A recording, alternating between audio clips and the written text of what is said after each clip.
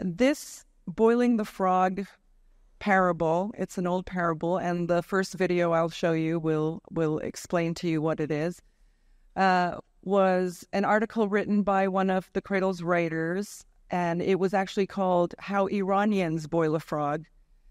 But the reel we made on our podcast about this story went viral.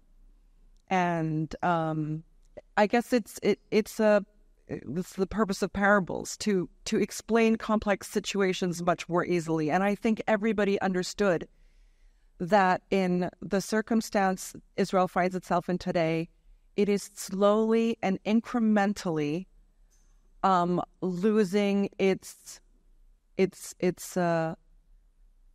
institutions, losing its narratives in all areas. So it was something that went viral because it made sense, and people could suddenly understand from an article called How Iranians Boil a Frog why the strategy of slow incremental hits at Israel over an extended, protracted period of time could be more successful than a short, hard war, which is kind of how the Israeli-Arab wars of the past have been fought, with no significant gains for the Arab side. So when you have a country like Israel, which is a colonial project supported by the unipolar world, how can you possibly fight it? You know, the most advanced army in the region, in West Asia. Please, I urge all of you, regardless of what A and B policy is, to start using the term West Asia instead of the Middle East. Middle East is a colonial narrative. West Asia is where we are geographically, and I will be using it a lot in this talk, yeah. So although the article was about Iranians boiling a frog, you will see how this plays across all parts of the resistance axis, from Lebanon to Iran to the Palestinian resistance to the Iraqi resistance factions to Yemen's Ansarullah, etc. Let's jump forward. I will just play the little viral video if I can. You want us to be very calculating. Nope, that didn't work. Does anyone know how this can be played?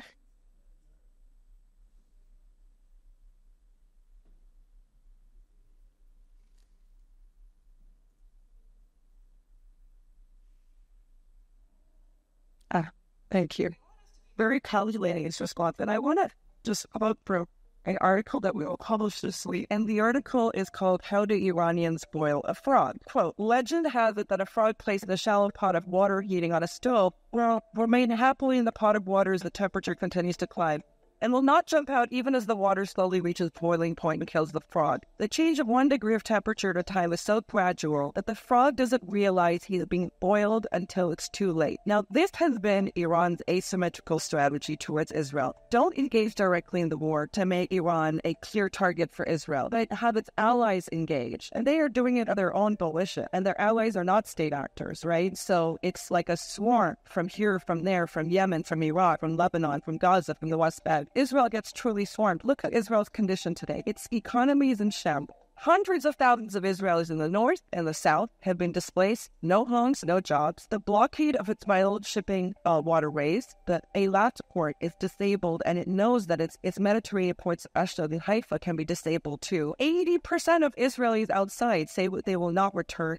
And you're going to see with the new conscription laws that you're going to have a huge exodus of ultra-Orthodox Jews, hundreds if not thousands of Israeli soldiers dead, and international pariah status. This is how Iran is boiling the frog.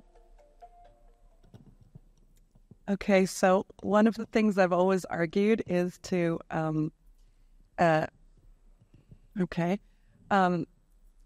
is in this global narratives game. Sorry. How do you go to the next one? Okay. In the global narratives game, what we tend to do in this region is, I always say the West dominates the narratives, but now we in the East control the outcomes on the ground.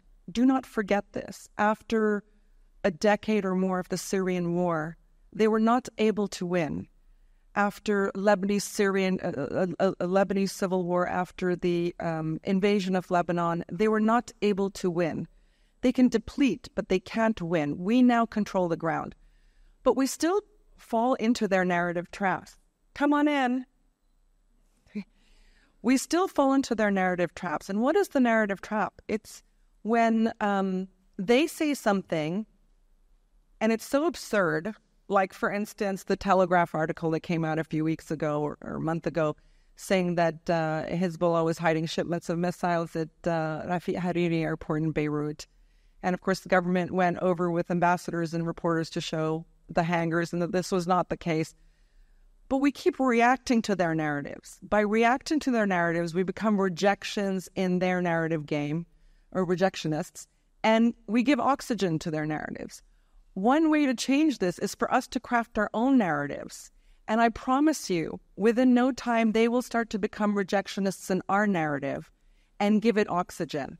So this is something very subtle, but they understand it very well, and we don't. We react, okay? We need to form these narratives now and stick by them. You know, we're not just making up stuff like they do. We're actually talking about real things that are happening in the region. You don't budge from them. They become the rejectionists. So one of the things this Boiling the Frog video did was, it went viral, but an Israeli official became a rejectionist of our narrative. And that happened within a week or two. It was fantastic. At the cradle, we were bubbling with joy. And this was the Israeli ambassador to the UN, Gilad Erdan. And he did this speech at the UN Security Council, and we couldn't believe the words that came out of his mouth. Every red line, and Israel reserves the legal right to retaliate. We are not a frog in oily water. We are a nation of liars. The frog parable is very, very old. We couldn't came up with that based on this. So we had a writer, Shivan Majehan. Hold on, I don't want to get it wrong. It's still a long name. Marajendra, I think, who wrote this article, and I loved it. And I actually spoke about it on our podcast. The people who make the reels for our podcast loved that story. They made a reel out of it. That went viral, and then all of a sudden we hear this, the UN Security Council. So we just, we have a thing at the cradle where we'd like to start forming the narratives and having them reject ours. And this was such a beautiful one, because people saw it and people responded to it very positively. And I think the parable helped a lot of people understand, this question when after Gaza started, why aren't the Arab states doing anything about this? And then it was like, why isn't Hezbollah acting? What is this rubbish? These little silly clashes across the border. Why aren't they doing more? So the parable of the boiling frog made a lot of people understand that this is how you get your enemy. You boil it incrementally. Hopefully it doesn't notice for some time until it's past a tipping point. So here's what I'm going to do. So Israel is heading towards a breakdown of the state. This is across all sectors: political, military, economic, and societal. We started seeing signs of this before October 7th, okay, with the big judicial reform protests. Many Israeli Jews talking about leaving the country, that this was now in a liberal state with the most extremist coalition government in the history of the state. But October 7th events exacerbated it and accelerated it. Furthermore, this breakdown is, here's the thing. So these fragmentations are happening across these sectors, but also institutionally and foundationally. But important is that during these disruptions of the state and its governing bodies are unable to form and create urgently needed corrections, okay? There's no Band-Aid solutions for these. These are foundational changes that need to be made. The breakdown is also happening during a time of war on 5 different fronts. It's very hard to govern during war in general, but not when you're you're engaged on every one of your borders. And importantly, it's happening during a time of international political disorder globally, okay? And that's happening because we're moving from a unipolar world to, I want to say, a bipolar world, in the sense that since the Cold War, we haven't had two poles. And now we have a second pole emerging to challenge the unipolar world. And then beyond that, a multipolar order. So I hope everybody understands that part, because Israel's not just waging a war, it is fundamentally also affected by the geopolitics, not just in the region, but globally. The comfort it had before during a unipolar world no longer exists. And I will show you why. So the lecture is going to break down the elements contributing to Israel's collapse, okay, military, societal, economic, and political. And then the second, much shorter part will be the global conditions that may accelerate this. At its core, Israel is a colonial project, okay? It's an artificial project. These are imported populations, imported ideas, imported systems of governance to West Asia. It has used the most questionable sliver of legitimacy, God is a real estate agent, to normalize its existence. But it also is the most advanced conventional military force with qualitative weapons in the region. Okay, so now boiling a frog undetected is a process. It takes time. It's also a full spectrum war. So information, narratives, psychological, military, economic, societal, cyber. But you first have to understand the enemy, which is, I think, something that the resistance axis really has done very well, because the resistance axis is very strategic thinker. I would say this is something that is permeated to most of its parts. In order to understand the enemy, you have to know what its foundational vulnerabilities are and its foundational strengths. I posit that Israel, or the frog in this case, stands only on two legs, okay? There's only two things holding Israel up. One is its myths and its fairy tales. Everything from, perpetual victimhood, right? The Holocaust, therefore we were entitled to something, to this was a swamp and we made it a garden. To we are the only democracy in West Asia. We are the only country in West Asia that shares values with the unipolar world. The myths and the fairy tales are just astounding. They absolutely shape not just the narrative what Israel is, but what its enemies are. They're savages. They're brutal. They're violent. They surround us. They just want to kill Jews, and on and on and on. But and this is what's helped people excuse Israel all along. You cannot touch the Holocaust industry. You cannot make a dent in it. The second leg that this frog stands on is Jews moving to Israel. Without Jews moving to Israel, there is no Jewish state. There is no political Zionism, period. Both of Israel's legs have been fractured badly since October 7th. Jews are leaving the state in greater numbers than before. Israel is considered a pariah state by many, and getting there. We have had ICJ and ICC rulings, on Israel since October 7th. This is kind of astounding. The ICC or ICJ is reserved for African leaders and Vladimir Putin, not for Israel,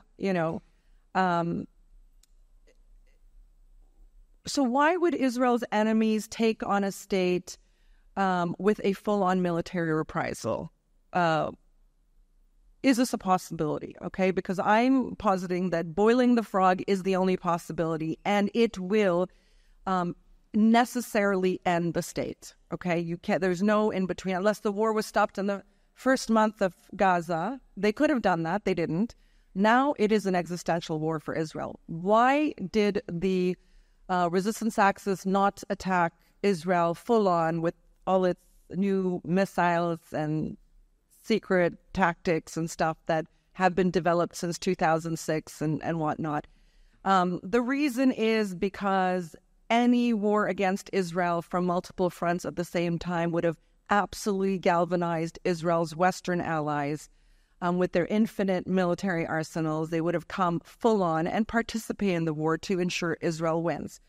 It would have galvanized all Israelis behind their government because since the time of David Ben-Gurion, the Israeli military the state has had one military strategy, and it is short, fast, hard wars.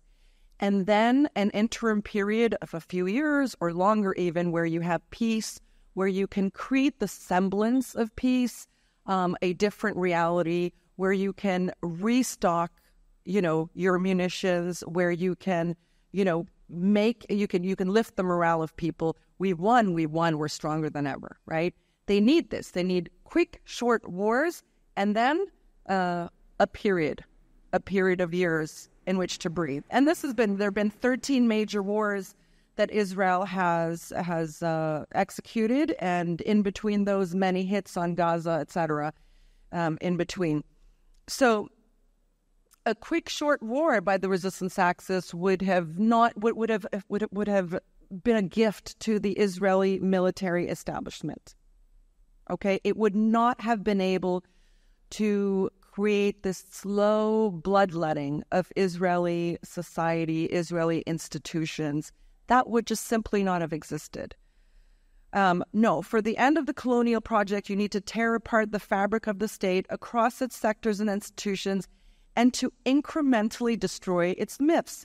Now, as in the Syrian war, where at the beginning it was Assad is killing everybody, right?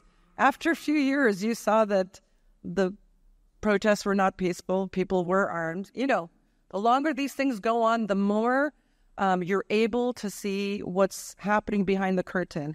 And during these now 11 months, everybody on this planet, via TikTok, via Instagram, via Twitter, via social media platforms, have been able to see the Israelis rampaging across Gaza with zero consideration for human lives, calling Palestinians all kinds of things, animal names, cockroaches, rats, etc., the dehumanization of Palestinians, the easy killing of a Palestinian, the absolute disregard for military targets versus civilian ones. They seem to enjoy targeting civilians, looting the homes of Palestinians who have been dispersed and displaced and living in tents.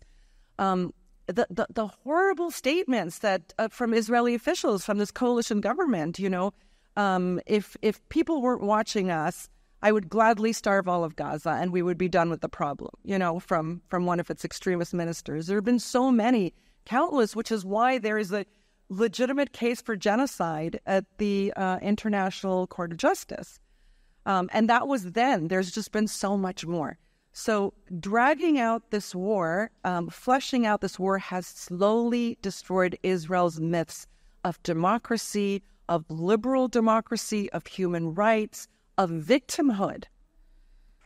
And in essence, the Israeli myth of this is the safest place for Jews in the world has very quickly, for Israeli Jews, talking among themselves, become the least safe place for Jews in the world. So a war of attrition, a protracted war by the axis of resistance, is in order.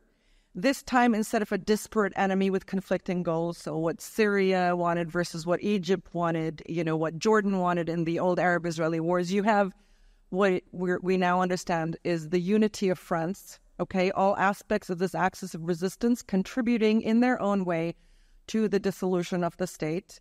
I would say, let me say, this is me being forward-thinking about this, the axis itself does not believe that this is the war, or that the state will dissolve at this time. I think they're reading this wrong. I think Israel is on a downward spiral It is an existential one, and it will be unable to extricate itself even if the war ends now. And I will show you why shortly. So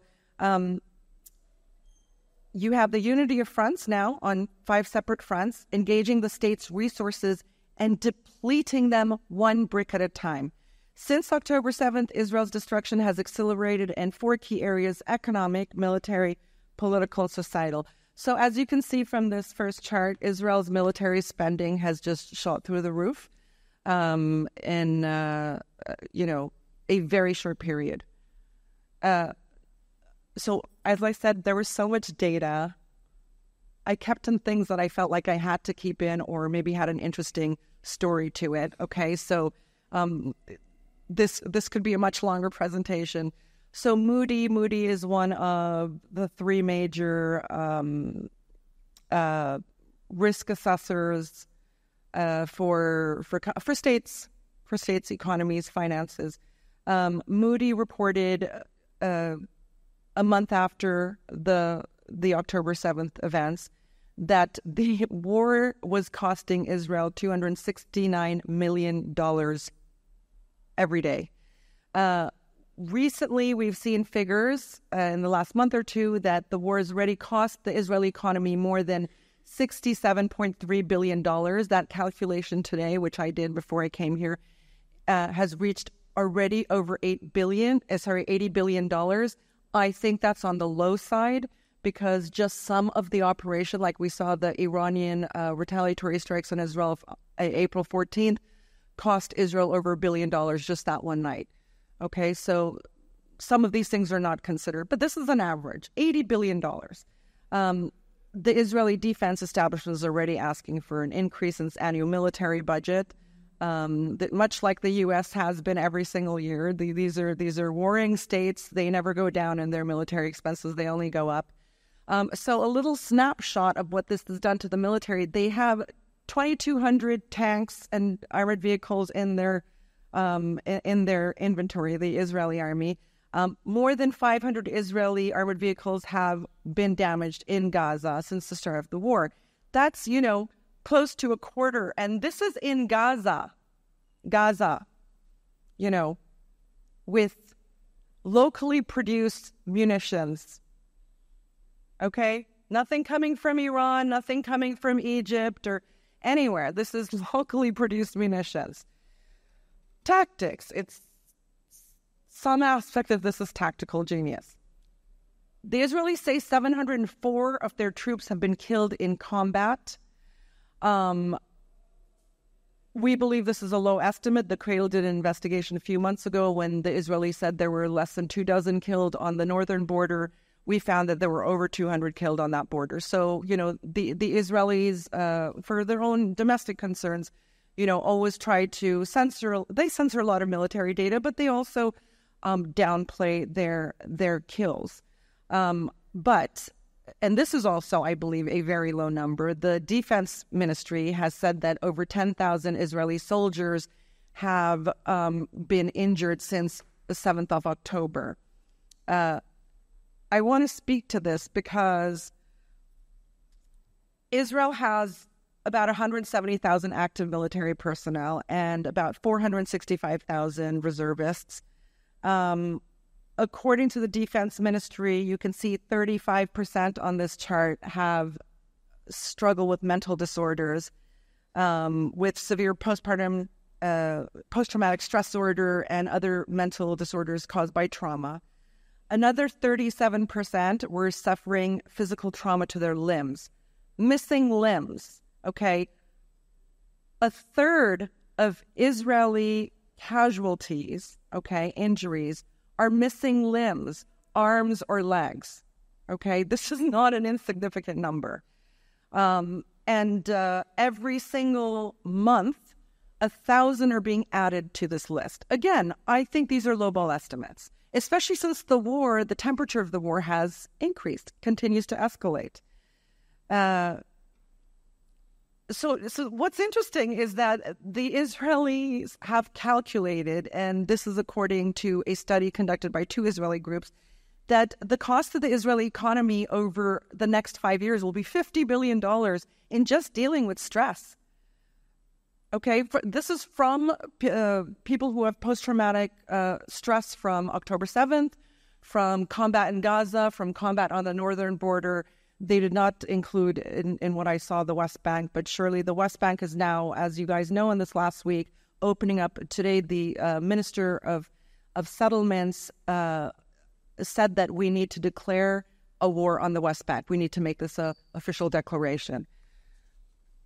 So, under the military section, military allies, countries like Belgium, Spain, the Netherlands, Italy, Slovenia, Norway, and the UK have announced either complete ban of arms sales to Israel or restrictions, okay? I will say, though, that a lot of this is because of their own domestic concerns, because there's a lot of anti-Israel sentiment on the streets, weekly protests with tens of thousands, not hundreds of thousands. I've been in London. These protests just grow in number. But there's a lot of these countries are doing third-party transfers to Israel. So everyone's playing dirty. The Turks banned, I think, 52 categories of exports to Israel. But we did an article, The Cradle, showing that all of a sudden Greece was suddenly exporting so much more to Israel. They were Turkish goods going via Greece. Okay, so all countries are concerned about their economy. There's not a lot of human sympathy, even from neighboring countries, Muslim countries, Arab countries. A massive group, I think it was like every UN special rapporteur in the UN establishment, got together in February and declared that any transfer of weapons or munitions to Israel that would be used in Gaza is likely to be a violation of international humanitarian law and must stop immediately. So, what's happening is these incremental, also raising of the temperature on law, on the legality of things, where you've seen people at the U.S. State Department, people at the British Foreign Office, biggest Israeli allies quitting their jobs, saying, I will become liable if there's a lawsuit.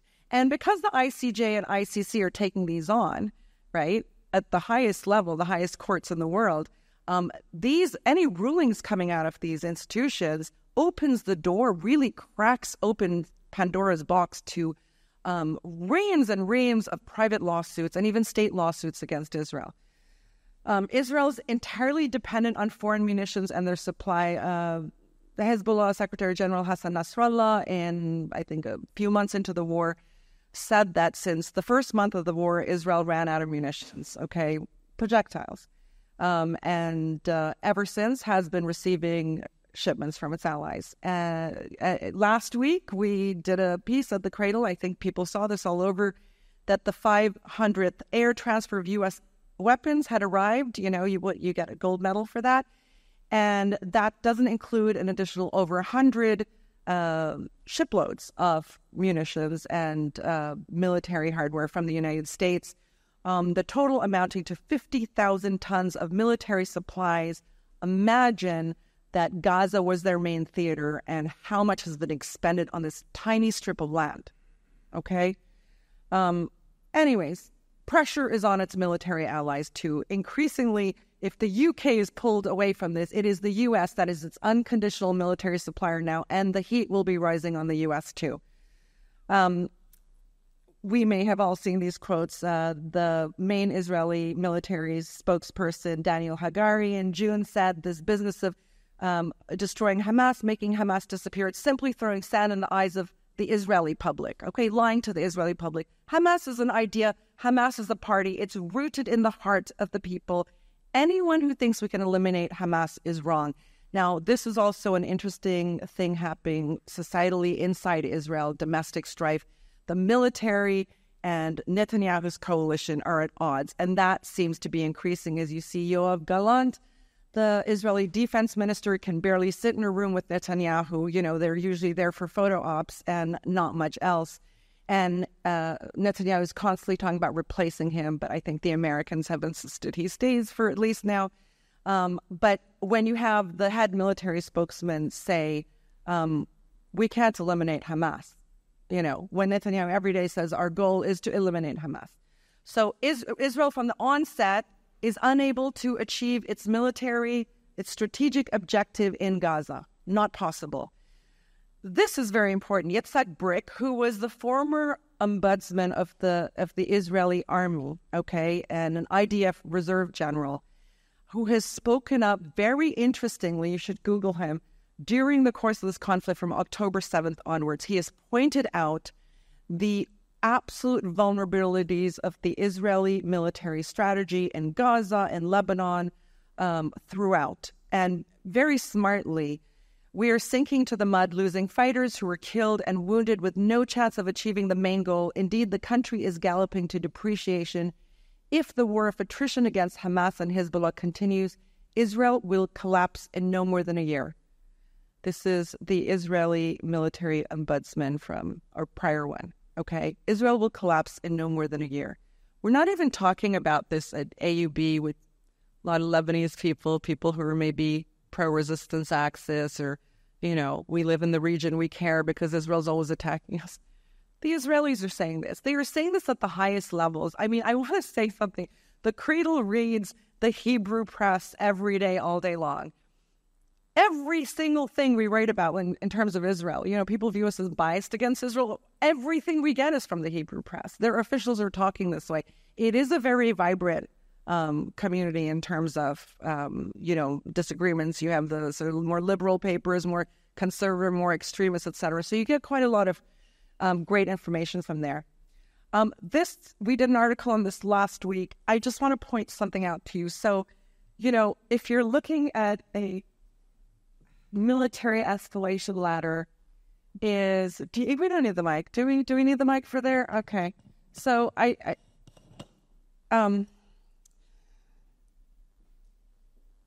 the top of a ladder is when you've shot your wad. You've done everything, right? The bottom of the ladder is when you've hardly done anything, all right? So without having actual data, we're positing that, and this doesn't work, or maybe it does, and I'm holding it upside down. Yeah, it does. Okay. Okay. So why is Israel at the top of this ladder? Let's say this is 1, 2, 3, 4, 5. So 100%, these are 20% increments, okay? I posit that Israel is at 80%. Why is it at 80% of its military capabilities? Because, first of all, it ran out of munitions in month 1 or 2, okay? Every bit of munitions it gets is from a foreign country. It's from the United States. And the United States is also, you know, knee-deep in a war in Ukraine, and it is a very important war for the Americans.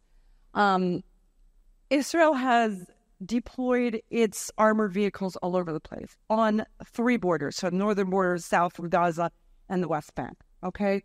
And these the resistance factions, the Palestinian resistance factions, and the Lebanese resistance are constantly taking out their tanks, okay? So there's a depletion of that. Here's why it's at the top, though. It's because Israel is the only one of these parties to have deployed its entire armed forces, its regular military personnel, and its reservists. They keep trying to call up more. Now they're turning to the ultra-Orthodox, the Haredim, to try to draft them into the army. And that's going to be another source of civil conflict, okay? Hamas, I put up there because Hamas is obviously, you know, in the Gaza Strip. It is creating munitions in underground labs. It has its tunnel network. It doesn't have a constant supply of things. Hamas fighters are fully deployed in the military theater there. So in that sense, they're on par with Israel in terms of how deeply engaged they are in this war with all their resources. Okay. Hezbollah is, at least 40% down. I really, it's just, you know, very loose characterizations. Hezbollah has, I've put it higher than the rest because it has been engaged for the last 10, 11 months in not necessarily daily, but weekly clashes. Okay, so it is very regular and very continuous for almost a year. So they have depleted some stock, but as we know, they haven't brought out their surprises yet. So in terms of escalation, Hezbollah has a long way to go. We haven't seen their surprises. We don't know if they can take down Israeli aircraft. We haven't seen their, ballistic missiles used. We've seen like a special drone here and there. In their last operation, their retaliation. You're grinning. Thank you for that. Sorry, she's like boosting my morale here. I just have to look at her, and she's just one big grin. What was I saying? Karen. They haven't used ballistic missiles. Oh, in their last retaliatory operation, the previous Sunday, they did their largest salvo ever, which was 340 Katyusha missiles, or rockets, not even missiles. So Katyusha has been used for decades here. Okay, it's not like a biggie. And in our view, we can talk about this later, I think it was just entirely a decoy to hit the real targets. So Hezbollah's not using much. And importantly, it has its troops do not engage at all with the enemy. Nothing. They're not exhausted. You know, they're literally, yes, they are killing Hezbollah fighters, but they're in artillery positions. They're not on frontline positions. So there is a long way for Hezbollah to go up the ladder. Iraqi resistance in Yemen, I've put lower. I don't even think it's that high because Yemen very easily, it has domestic missile production, as you know. It claims to have developed a hypersonic missile before the United States. We shall see. But Yemen only periodically shoots projectiles, mostly at Israeli-linked or Israeli-destined shipment vessels. Red Sea, Gulf of Oman, Indian Ocean, now the Mediterranean. So it's expanded its theater of operations, but it is sporadic. The Iraqi resistance, also sporadic missile uses and rocket use, oftentimes against U.S. targets now in Syria and in Iraq. And Iran is at the bottom of the ladder because it's once engaged with the enemy. Okay, and per the Iranian disclosures, they used 4 different kinds of missile types. None of them were their new missiles. So, I mean, they have all the way to go in this. Okay. Okay, now we move into politics. Domestic strife. I'll go through this really quickly. The opinion poll. Israeli opinion polls say that 75% of Israelis believe their government's handling of the war in the north is poor. 55% of Israelis favor early elections. 73% of Israelis don't trust their government. Interestingly, vast majority of Israel support the war in Gaza. Many want it even harder. And they don't trust their government, yet it looks like Netanyahu. Well, a few months ago, we heard that if there was a election held then, Netanyahu would win. But right now, it doesn't look like his coalition would win. His opposition would have a few more seats. But the Israelis have had, 5 governments in 5 years, something like that. A lot. Because they're really struggling. With coalition governments. I have 10 minutes. Okay. Secular versus religious versus extremist. This is another cause of strife in Israel. It's very extreme. There are many triggering events that can set off civil conflict in Israel. Judicial overhaul. We saw before October 7th, the Haredim army drafts settler, putting any restraints on the settlers who have really been let out of the, their cages now. And then, of course, the hostage crisis, which we just saw yesterday with hundreds of thousands of Israelis coming to the streets. 46% of Israelis fear the possibility of a civil war. And then Netanyahu says there will be no civil war. He put the narrative on the table. He has to say this because people think there will be a civil war. Okay, diplomatic losses. A lot of countries after October 7th started severing ties or calling back their ambassadors. The state of Palestine is now recognized by 146 countries around the world, with more joining the list in 2024. 143 of the 193 members of the UN General Assembly voted in favor of Palestine joining the UN. This never would have happened if October 7th hadn't happened and the war in Gaza hadn't happened. And then a vast majority of UN General Assembly resolutions are focused on a single country, Israel. This is a real pain for international players who were able to deal with Israel because wasn't a focus. Now Israel's a focus. Everyone's finding it hard to deal with them. Global image. This is such an important quote from Senator Chuck Schumer. He's the Senate Majority Leader, Democrat, longtime Israel supporter. And he said in March during testimony, Israel cannot survive if it becomes a pariah.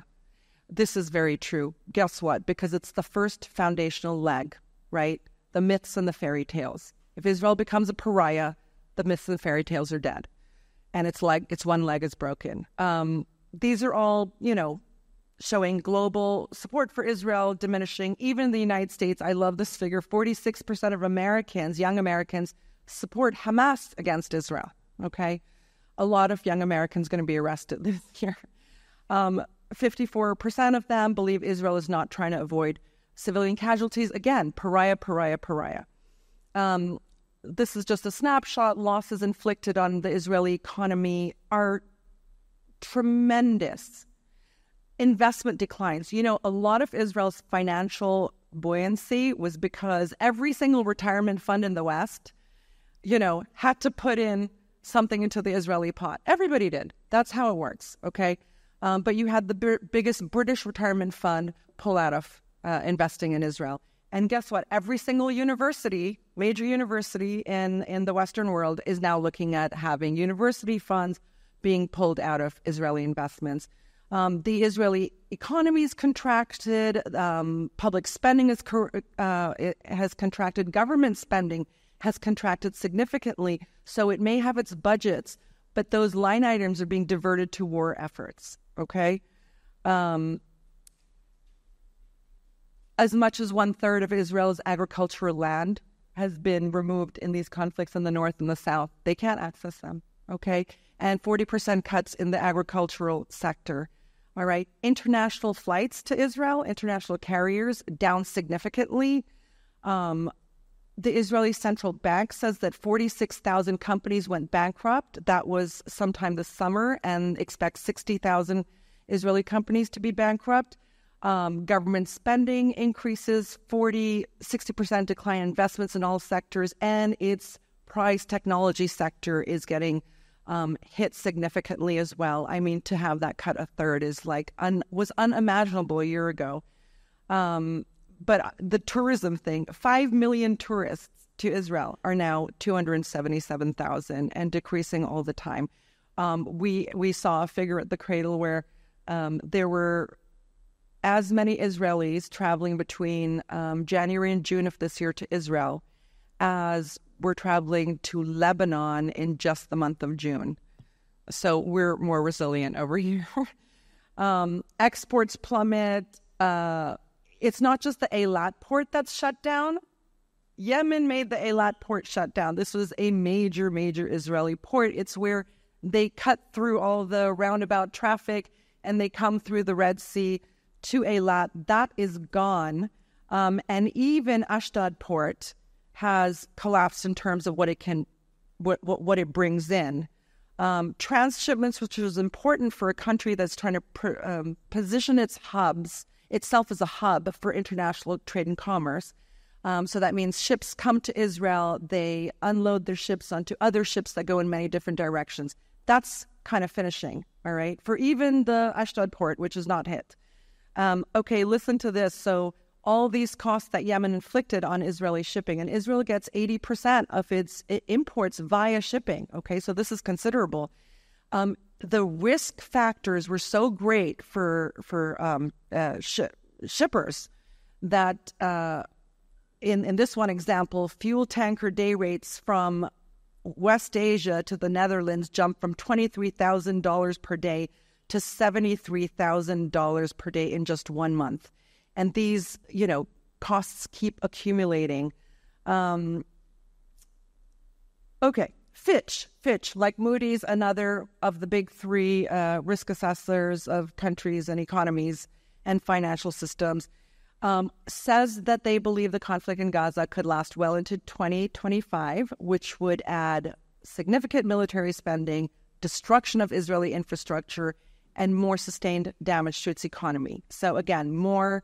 And then the last one is Israel had the biggest drop of any country in the Organization of Economic Cooperation and Development. So dropped its growth rate by half. So society, and we're getting to the end. This is the least safe place for Jews.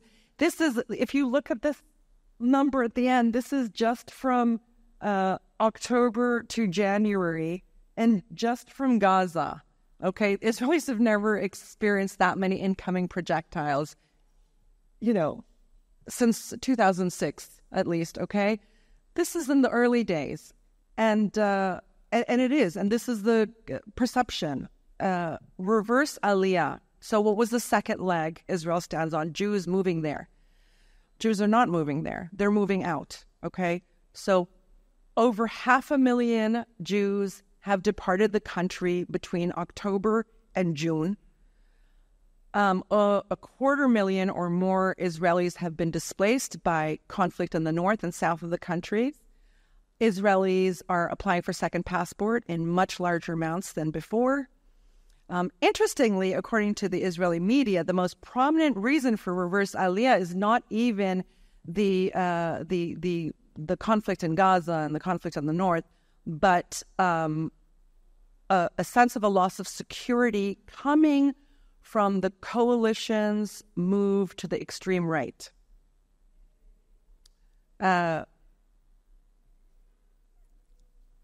There's too much to say here. I don't really want to say.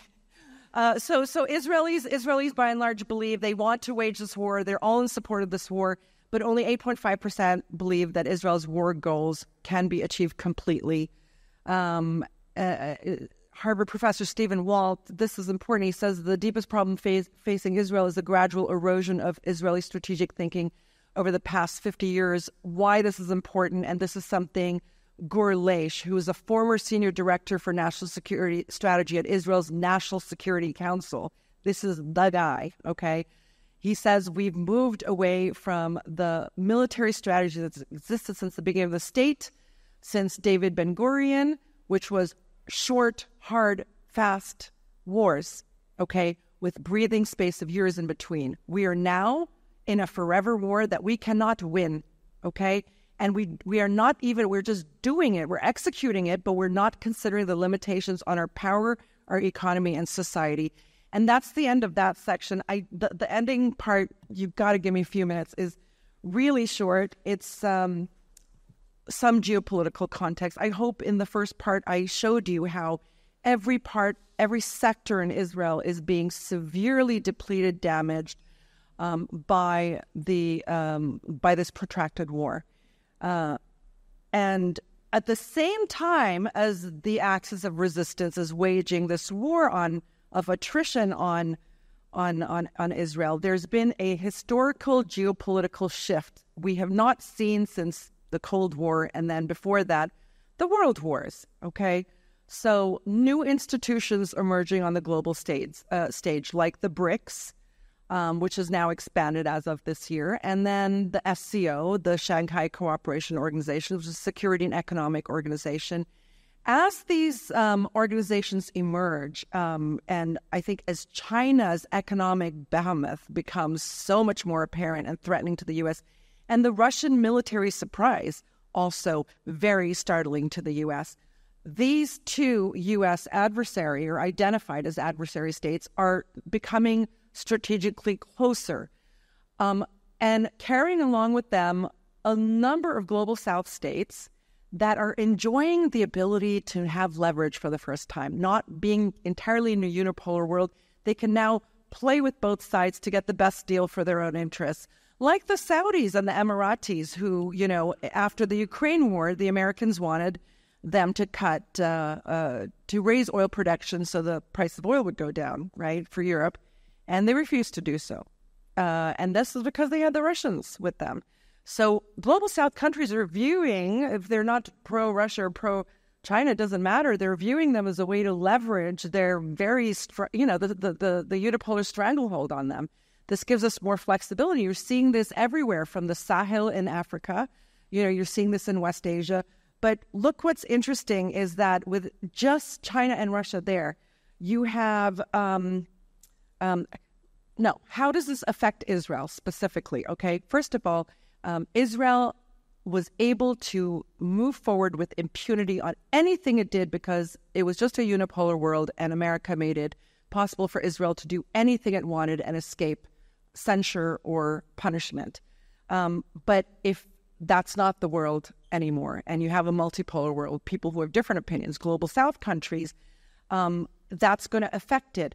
But look at the examples in the region. Russia and Iran have a strategic military relationship now.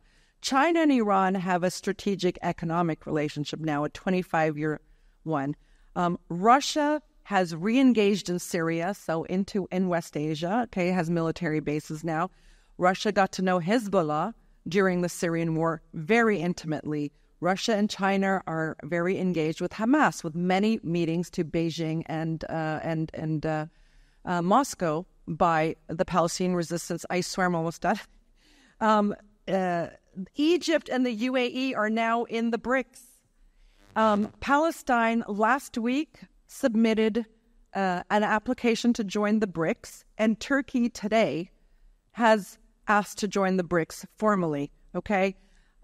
Russia, China, and Iran have all offered very detailed proposals for Persian Gulf security that is only where the Persian Gulf would only be protected by littoral states, so no foreign forces in the Persian Gulf, okay?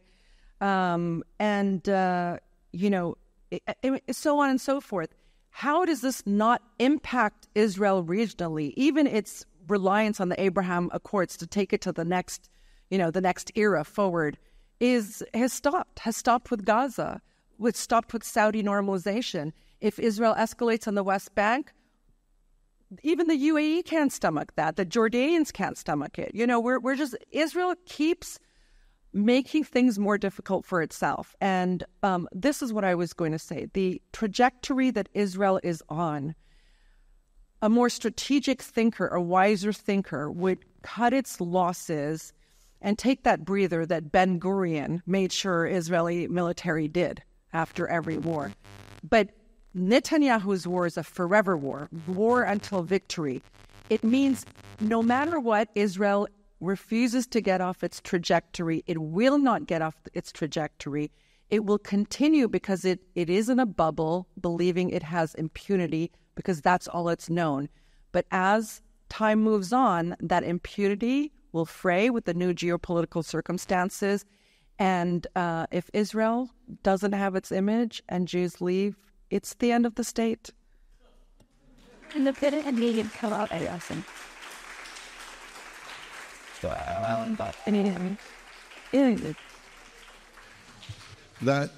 Thank you very much for such a riveting lecture.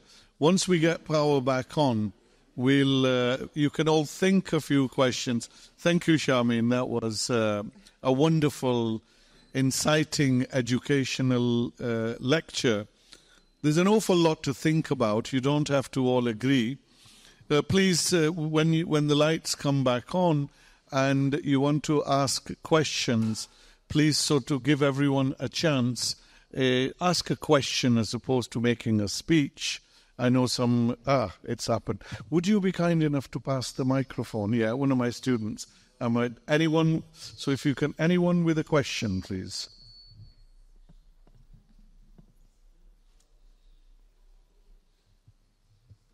Yes, thank you. My name is Tony Bazi. I'm from the Faculty of Medicine. Tony Bazi. Thank you for a very rich lecture. I have a basic question, and please take it at face value. What is the axis of resistance? And who coined that term anyway? And then you showed us that slide with the ladder. You said Iraqi resistance. Iraq is a sovereign government with two parallel forces, armed forces. So what is Iraqi resistance and whom are they resisting? And the last comment, when you said at the very beginning, after so many years in Syria, they were not able to win, that would insult millions of people, Who won in Syria? Who won? Is there a Syria now? Oh, no, don't do that to me. I have like a memory for goldfish. Wait. Okay, so I don't speak for the axis of resistance, but I'll tell you how I see them. I see them as a group of state and non-state actors. So the two states are Iran and Syria, and the non-state actors, as they define themselves, are Yemen's Ansarullah, which runs the Sana'a government and the capital. You have Hezbollah, which is a non-state actor in Lebanon, Lebanese resistance. You have the Iraqi resistance groups, who are also non-state actors, but some of them, if you want to call them Hashd al-Shabi, many of them are integrated into the Iraqi army. So, it's just resistance, okay? So Hamas, the Palestinian resistance, the Palestinian Islamic Jihad, some non-Islamist Palestinian groups as well. And you have the Lion's Den in the West Bank, whoever really wants consider themselves part of this. And I think, like I would say, one of the main goals of the resistance axis is to have their states be able to exercise sovereignty and to shrug off foreign hegemony. These actors are not, they're Shia and they're Sunni, they're Islamists and they're secular, they're Christian and Druze, and they're Iranian and Arab. They're not homogenous. I would say they have basic principles. It's against Western hegemony and the right for states to determine their own things. Like, for instance, if I want to buy or set up an electricity plant from China, I can do that. You can't do that in Lebanon. You can't do it. So these are part of, I think, their political goals, and they realize that they're fighting military wars because every time there's progress, it gets killed by foreign wars, So as for Syria, no, you're right. Syria has won nothing in the sense that you have. Thank you. You have. I think having spent 9 years covering Syria, often from the ground, during the war, I feel like Syria is in worse shape now than it was during some of the hottest times in the war because of the Caesar sanctions. Okay, because of sanctions. We honestly, this is what sovereignty is about too, has Syria won? No. But what was the goal of the enemies that coalesced to bring a war to Syria? Okay, where they had operations rooms in Turkey and in Jordan. All right. The goal for, I think, the Americans and Israelis, etc., was to stop a contiguous land route from Iran to the Mediterranean. They have said this themselves. They wanted to stop the supply of weapons. They wanted to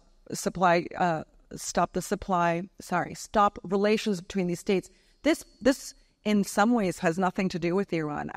Every one of these countries, from Iran to Iraq, Iraq to Syria, Syria to Lebanon. Anytime things make progress historically, somebody comes and ruins it. There's a coup d'etat, people are thrown out, and then you have a new reality. Blockage of those borders. This has always been a key.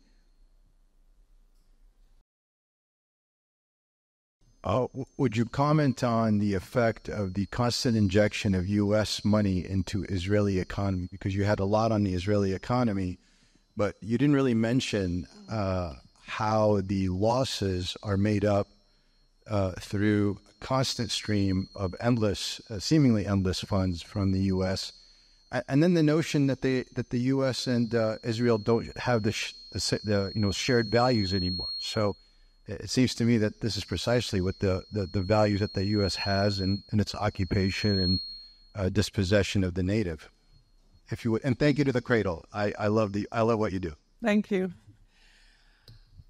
I don't know how much U.S. money goes into Israel, because even when I was living in Washington and really much younger and focused on these kind of things, it's just hard to see. The amount of money that flows from the U.S. to Israel is deliberately hidden. It would just shock people. It comes through grants, it comes through loans that are then silently or a few years later transferred into grants. what money, it comes through all the pension funds, all the universities. I mean, there's just a one-way flow of money to Israel, and for instance, Israeli companies last year after October 7th who decided to keep their earnings outside the country, their earnings outside banks, the Israeli government went to the American government and said, no, you have to force them to send the money back to Israel. There's just too much cooperation on keeping cash inflows into Israel constantly. Now, if Israel has a war where, nobody seems to be planning, like if you plan a war in any country, you have to know what your budget is. Israel's budget is limitless as long as it has its irreplaceable, unconditional American partner. The U.S., of course, has its own problems. When the Syrian war started, I think the U.S. debt was something like $22 trillion. Somebody was telling me now it's $35 trillion. That's a very fast acceleration in a very short period of time. So Americans are printing money more in 1 year than their entire history put together. Printing money causes inflation. Here, there, prices are going up. Things are doubling.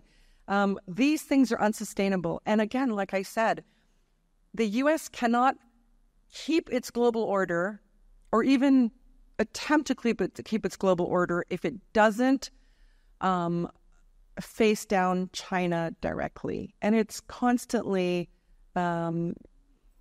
Ukraine here, Israel there. It has to stop. It has to be able to focus on its main. Not that I'm encouraging it to do so. I'm just saying, this U.S. aid is not going to be unconditional forever. Now, the values issue comes in because I didn't read them all out. I have a lot more quotes about Israelis and Americans talking about, if the values change, this is going to be a problem. And what Chuck Schumer said, Israel's over if it's a pariah. Okay. Values, Americans never had values that they espouse, and they talk about democracy, freedoms, etc. When I hear freedom and democracy, I take cover. I'm thinking there's going to be an airstrike, So literally, it doesn't matter. It's the fallacy of those words. Okay, hang on those if you want. Israel's done the same mythology with that language, but now Americans, with their freedom and democracy, can't even look at Israel. I mean, you don't even need reporters in Israel, I argue today, because the amount of reports we're getting right from the ground, right from people, is astonishing. I don't think anything's been covered this well before, and we can all see that there is no freedom, there is no democracy, that these people are literally inhumane. They do not consider others equal human beings. Any vestiges, any values that we once thought Israel had, which never actually had, is dissipating very quickly. So shared values, this is when the Americans will have a hard time continuing to unconditionally support Israel. And, I always talk about tipping points. You don't know what when you're going to hit a tipping point. We all feel like we're coming to a tipping point. Some people say, it's going to take forever. No, you just have to hit a tipping point, which can be a single trigger incident, and everything collapses thereafter.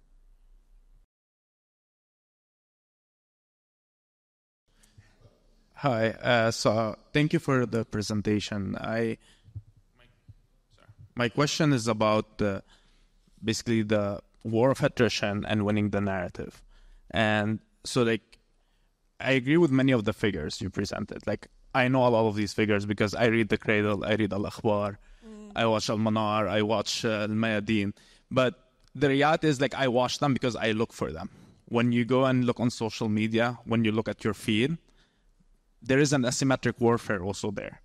And at the same point, it's true there are strategic victories that we're making long-term, but at the same time, the way Israel fights war of attrition is through genocide and through targeting kids, little babies, basically defenseless people.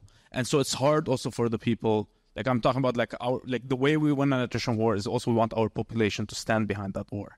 So how, given the asymmetry in the media and the ability to produce information, the ability to disseminate information, how can we in this lecture, or us as faculty in the university, or students also that are learning here but also interacting with people abroad, outside, how can we do actual material actions that help us win the narrative, at least in our community, to make our people more resilient and are able to continue this war of attrition? I don't know how easy it is to break through inherited Lebanese views. I've lived here for 12 years, and that's not something I ever try to do. The people, so asymmetrically, this side has already won the war.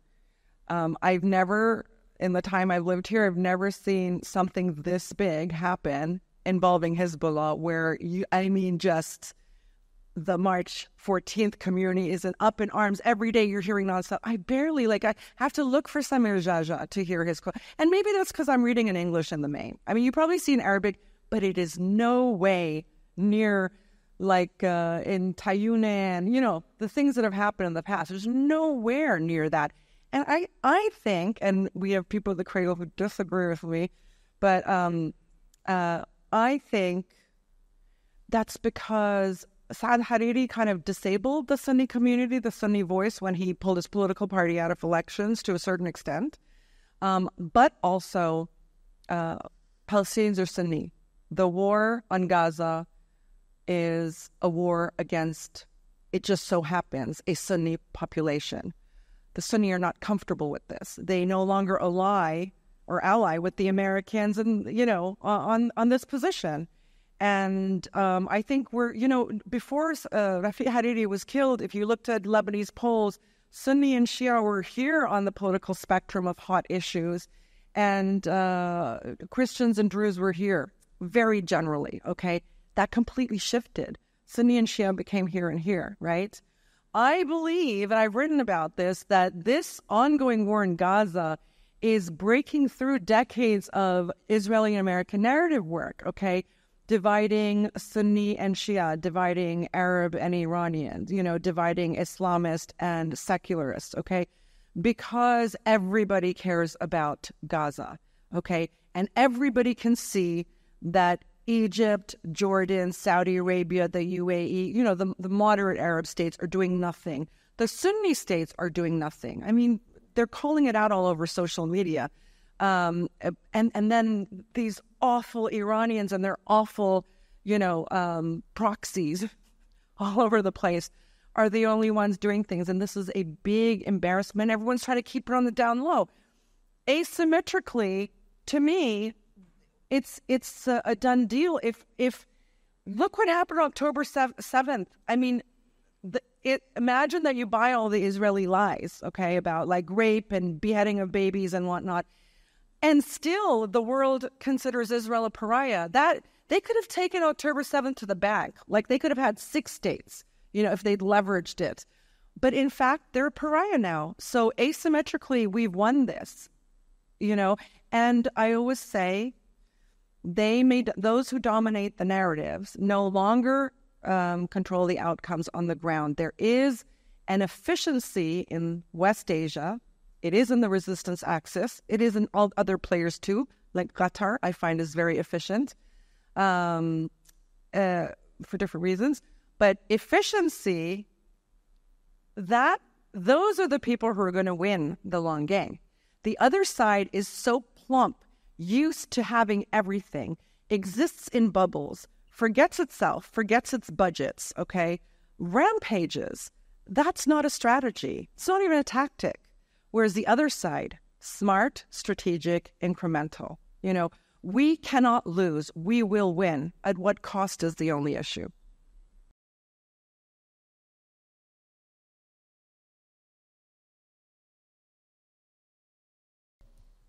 Hello. Counter strategy.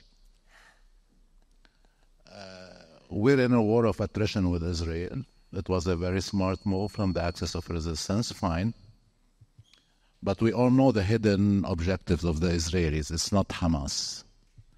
It's basically cleaning up Palestine So their counter strategy can be flipping the board of the war of attrition by bringing in the Americans, mobilizing the Jews through a crusade, let's call it, you can call it whatever you want, through religious wars, and using these resources to flip the war of attrition, given that the Israelis know exactly that in a war of attrition with a small geography, settler colony, small demographics, relying on only external economic factors, is going to end up losing.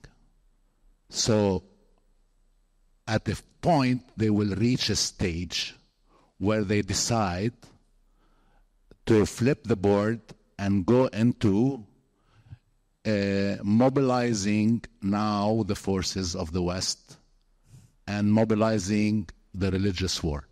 Do you expect that? You know, there are members of the resistance axis who can't wait for American warships and American missiles and drones to be engaged, because that makes American assets, military and commercial, in this region legitimate targets for retaliation. Consider that. These are not the wars of yesterday. Missile technology and having arsenals of missiles has leveled the playing field so much. There was a game, a big war game, Pentagon war game, 2002 Millennium Challenge, and it was, I think, the most expensive U.S. war game ever commissioned. Was to run for a few weeks, and I think it was something like, I don't know, over $200 million war game. And the blue team was the Americans, and this was, we didn't know details of it, we knew the parameters of it. This was a war game played in the Persian Gulf region with a Persian Gulf state, which we all knew to be Iran, because there was no one else that the Americans were wargaming at that expense. The red team was Iran. After 48 hours, and this is after the Americans cut off all communications for the red team, okay? They saw Iranian IRGC guys on motorcycle messengers sending messages to front lines, etc. In 48 hours, the red team took out most of the U.S.'s naval assets in the Persian Gulf. So they stopped the game, reset the rules, said you can't do this, you can't do that, you can't do that, and let's start again. The head of the red team, Colonel something or other, quit, and he went public, which was a big deal. He went public and said, we are not learning anything because we're rigging these games or cheating or resetting rules to favor ourselves so we can come out with a win. I know about this, and I looked into this because a friend of mine who works at the Pentagon told me a long time ago that the U.S. has never won an irregular warfare war game exercise against Iran unless it's rigged the game or cheated. So now the Iranians, whatever you want to call them, carpet weavers, chess players, so strategists and also patient, right? They will never rush into anything. We've seen like with every retaliation, people are like, come on now, nothing. It will come at their time. And I bet most of us who are used to the U.S.'s normalization of the hammer strategy with everything are not used to the Iranian response. What does this mean? Did anything happen? Those who are interpreting it can tell you a lot. You should read The Cradle. We do try to interpret these retaliations for the general public. But sorry, Daddy, what did you ask? You said, do I anticipate the American? You know what? I think it's becoming harder and harder, because if the Israelis do what they're doing in Gaza to the West Bank now, that is the PA, Oslo, is a U.S. and EU construct. They have funded every organization. They've underwritten every institution there. They basically are the backers of the Palestinian Authority. If they go full on into the West Bank, the Americans are going to have to cut. I mean, this is it, when they have to come and cut Netanyahu out, which will trigger a civil issue in Israel. I mean, any way you look at this, I do not anticipate an out for the Israelis. I think we've passed that point. Anything an external party does to Israel will trigger an opposition inside Israel. Okay? The Americans come and fight. It's not, your missiles, Iranian missiles, Hezbollah missiles, Yemeni missiles, okay, drones. A drone from Yemen hit Tel Aviv. It went through all kinds of territories to get there. There's a lot of stuff that has it, on the military ladder. We're really way low down. I think with missiles, it is the big equalizing force. When Qasem Soleimani, the head of the Quds Force, IRGC's Quds Force, was assassinated by the Americans, the night of the retaliation, Iran sent out messages to Qatar, all Persian Gulf states that had U.S. bases, U.S. military presence there, and said, if one aircraft, if one missile, if one drone is launched from your territory, you will be considered a legitimate target. Nothing happened. There was an absolute American non-reaction. Okay? So increasingly, the Americans are finding themselves as much as they bang on about Iran, they never wanted. The Pentagon never wants to ever get into a war with Iran because they know that they don't know some stuff. Okay. Nobody's asked you about journalism. Okay, hi, another time. My questions are very simple and not as geopolitical as the others. Yeah. Now, two small questions. First of all, you mentioned China being on the other axis against Israel. Although I have not yet seen any news or anything come out of China that ever criticized Israel or is against Israel. On the contrary, we know that China still gets chips from Israel. American chips, the only country in the world allowed to give China chips without sanctions is Israel. So I don't know why you based this idea or why you spoke about this idea that China is on the other side. I think China is not. It's somewhere in the middle. My second question, or this was a comment, my question is, how long do you think this war will go on? I think the war will go on as long as Israel continues to fight.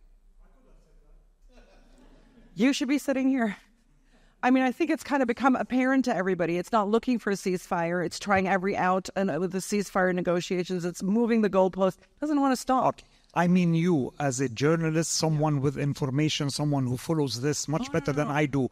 Do you have an estimate, an idea, a discussion, something? Because I don't. Let me just tell you something, okay? As opposed to what many people have called me since I started covering the Syrian war. I'm not an Assadist. I'm not a Putinist. I'm not a Khameneiist. I literally don't know these people. I've never met them. I've never asked to meet them. I know very few officials from these countries. I just do work. I often find as a journalist that the worst thing you want to do is interview an official because they say nothing. The few times I've interviewed officials, I've had my thing is we have to have at least an hour or more and we have to have a conversation. Question answer doesn't work. But I don't know what these people are thinking.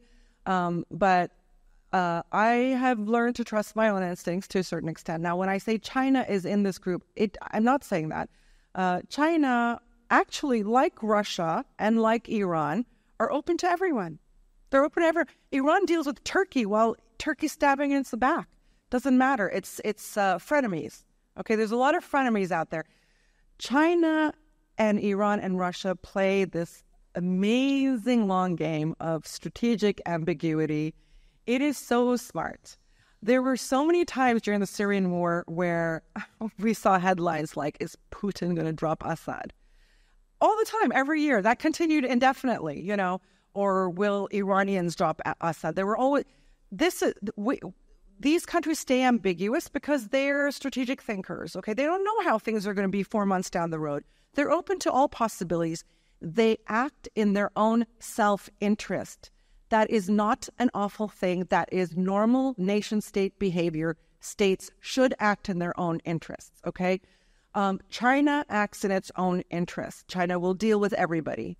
But what's increasingly happening, and this is an American problem is the U.S. keeps pushing these major players, okay, and global actors more and more together by identifying them as adversaries. It's in all their military front pages for the last 15 years. China's number one enemy, Russia's number one enemy, and then the sanctions, and then the, anywhere where China has moved ahead of the U.S., like 5G, for instance, suddenly Huawei gets sanctioned and you can't buy Huawei phones or use them.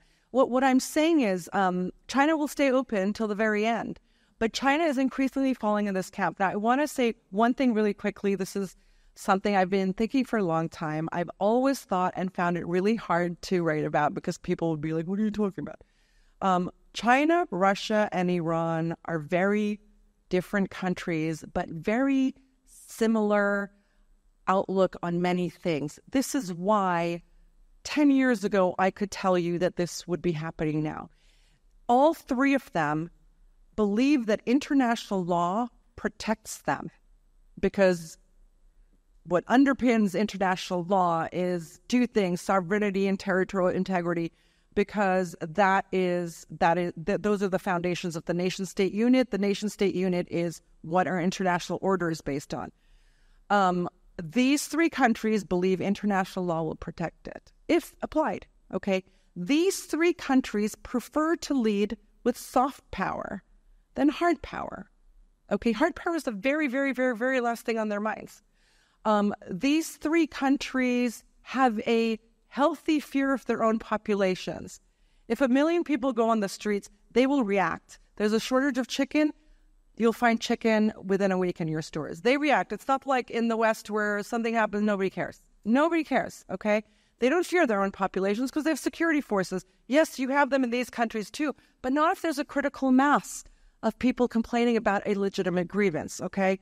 I think these three countries want to move forward with economic development. The Chinese talk about peaceful modernization as opposed to what we have in our global order now, which is never-ending war, okay? So China jump-started a multi-trillion-dollar project to connect Asia and Europe to each other via roads, railways, pipelines. Beautiful project. Made the Americans crazy. Guess what? Shipping routes that are all like Western-dominated by and large, insurance company networks that are Western-dominated, even financial systems. Now, because the Americans have put sanction screws on these three countries, they've come together to talk about alternative currencies based on commodities, not like just paper printing, right? And they've also initiated now for a number of years trading in billions of dollars in non-Western currencies, and that is slowly making the U.S. reserve currency redundant. So when China is on this side, China did brokered Iran-Saudi rapprochement. China got 14 Palestinian factions to Beijing a month ago, pushing them to come together under the auspices of PLO so all Palestinian factions could be represented in one body and move towards an agenda of national liberation. So China's not here or there. This is not its priority, okay? But it's fast becoming, because these are the roots of China's Belt and Road Initiative. West Asia, and I just want to give one hopeful thing, but this is so important for me to say. So Middle East is full of all these Arab Malays, we lost, we're just useless, how can we ever defeat them, right? West Asia is not that. West Asia is this massive corridor, okay, resource-rich, massive corridor between Asia and Europe. We are it. We are the corridor. Well, no, okay, fine, but this is the corridor. That's true. And I think we need to, and I think Russia, China, Iran, and others Africa is coming into the BRICS in a bigger way now. But imagine that Turkey, Syria, Iraq, and Iran, okay? 4 civilizational states. By the way, this is not entirely my thinking. Anis Nakash, I miss him so much. Very independent-minded guy. I love his idea. 4 civilizational states. 2 are Sunni, 2 are Shia. 2 are Arab, 2 are non-Arab. Bring them together in a confederation, just economic and trade confederation. They will control every route between Asia and Europe. You become the hub of the world. It's such an easy solution. Of course, the Americans will not allow this, but the Russians encourage it. The Chinese would like to build the roads to make this possible. And then West Asia can take its place as the center of global, or a center of global commerce. I believe, in the future, if you left it to me, Lebanon would become the Hong Kong of West Asia. The resources here, the entrepreneurial spirit, just this long legacy of people living here for thousands and thousands of years. This is such a perfect place for this, and I believe this is possible. But you have to get rid of foreign hegemony first.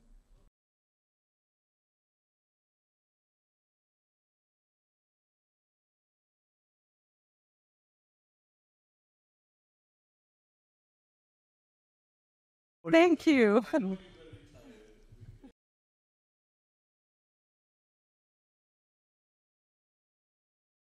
Hello. Hi. This might be a bit uncomfortable given the topic we're talking about, but I think it's important to shed light on. So how can we balance between being anti-imperialist, anti-US, support the axis of resistance, but also not deny genocides being committed by the Assad regime?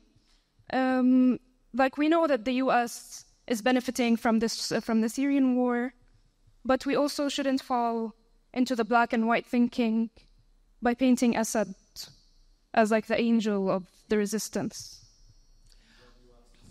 Yeah. I knew I'd get this at AUB. Actually, you'd be hard-pressed. I mean, I think in my coverage of the Syrian war, many people assumed I was pro-government when I never actually took a position on it. I would say that if you liked my coverage before the Syrian war, when I was writing for the Huffington Post for a couple of years, then you should have liked my Syrian war coverage, because it was essentially the same. It was anti-foreign interventions in this region, dictating to us what we should do, who we should buy for. I think sovereignty is a very important principle, and if we were able in Lebanon to exercise sovereignty, we would have running water, electricity, and much, much more.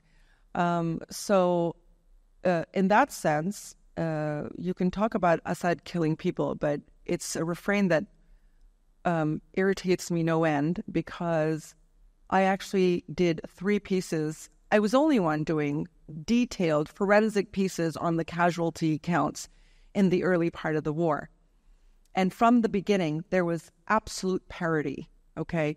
So when the death toll was 5,000 in Syria, over 2,600 of those, per the UN Commission's report, were Syrian security forces dead, all right? So you cannot, in a war, people die. In the death toll, nobody died. ISIS was in Syria. Nusra was in Syria. 54 fighting battalions supported by the Americans, the Israelis, the Jordanians, the whatever, just in the southern theater. Forget the Turkish decision-making hub. Assad, I can't, because it comes from such a wrong place. There was a war waged on Syria. From the first months, we saw weapons coming across the Lebanese border. People here, saw that. We saw them coming from Turkey. Turkey became the biggest hub. They came from Iraq. They came from Jordan. And we know these were funded by a lot of Gulf countries. It was funded by the Americans, the Europeans, etc. There was a war on Syria. What are you talking about? Assad killed people? I'm sure he did. I'm not here to pass judgment on that. I was against the imperialist war on Syria that used Gulf resources and NATO resources to fight a war on a state that was socialist in its structure, meaning Everyone had food, education, healthcare, basics, right? Not a wealthy country in terms of natural resources, a state that didn't have national debt. I am sure that the mukhabarat are very repressive there, but after seeing this war, I understand why. Because you may forget that in the late 70s and early 80s, the same thing happened in Hama, and 100 years before, there were people cutting off heads in Damascus. No wonder Syria acts like this. I don't care. I mean, I once had to go somewhere with some mukhabarat people, and they actually looked like stereotypical, like Saddam Hussein guys with like they were older but dyed black hair, and they were like friendly until they weren't. You know, it was unnerving. I would never want to be in. One of my fellow journalists who would also be labeled Assadist was beaten up and put in prison with these guys. It's a war. What do you want me to say? Like, I'm not going to defend that. At the same time, don't pretend that this didn't start by people trying to kill Syria off.